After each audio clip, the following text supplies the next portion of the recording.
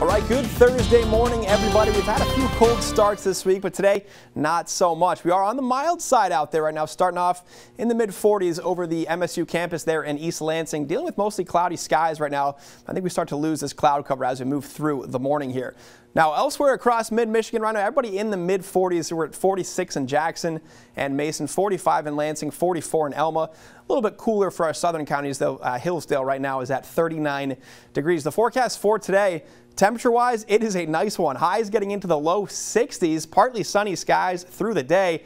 Just going to be blustery. We're going to see winds out of the southwest, gusting towards 45 miles per hour. That southwest wind is what's going to usher in that warmer air. Now, the satellite and the radar right now does show kind of this extensive swath of cloud cover overhead.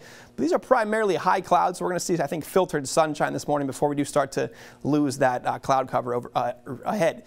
Now, zooming out here, you can see our setup. We do have high pressure down to the south, area of low pressure to the northwest.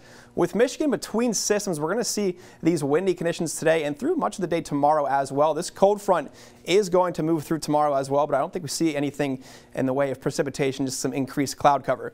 Now, today's high temperatures, this was supposed to be yesterday's. It was supposed to show that we got into the mid-40s and it was much warmer out to the west, and that warmer air out to the west is coming this way for today. Looking at the future track forecast today, we are going to see our temperatures jumping up fairly quickly here. By around noontime, we'll be in the upper 50s. Lots of sunshine out there. Again, we're going to climb into the low 60s by the afternoon. We'll see kind of a mix of sun and clouds through the day. Overnight tonight will be partly cloudy, and it is going to be a very mild one once again. Our lows tonight only dropping down into the upper 40s. Tomorrow starting off in the upper 40s. We should be in the mid-40s for our high temperatures this time of the year, and we're starting out above that tomorrow, and then tomorrow we see our high temperatures climbing into the upper 50s. That front does drop through. You can't hardly even see any impacts here.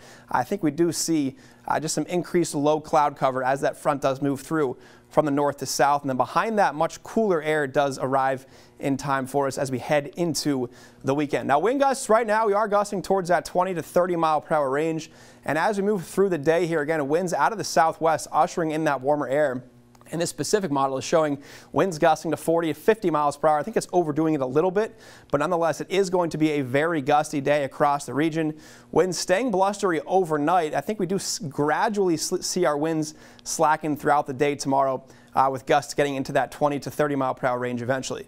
Now, we do have wind advisories in effect from 10 a.m. this morning until 5 p.m. All of our counties, again, anticipating winds to gust into that 40 to 45 mile per hour range. Now, the next 3 days, well, the first 2 days staying pretty warm. 61 today, 59 tomorrow. Both days on the breezy side. By the weekend, though, behind that front, cooler air.